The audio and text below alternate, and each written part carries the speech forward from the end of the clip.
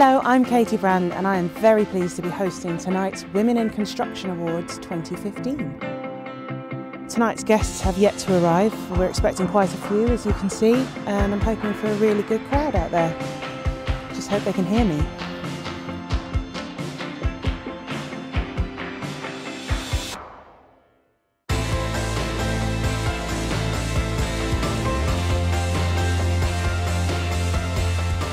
Welcome to the 2015 Women in Construction Awards.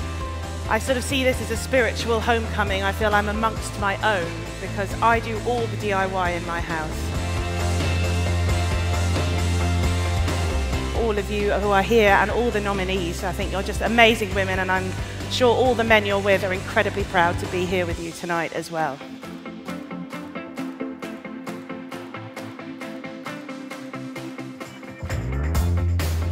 The entry that really caught the judges' attention in this category was from Louise Brooke-Smith. Being elected the first female president of the RICS in its 146-year history speaks for itself.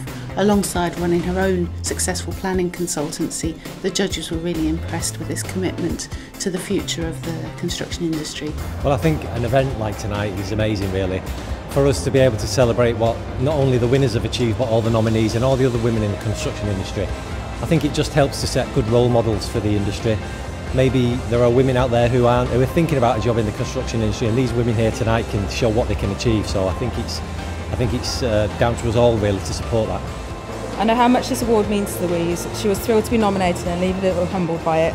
I also know that if Louise was here, you'd see for yourselves just how passionate she is about professionalism in construction, and also how passionate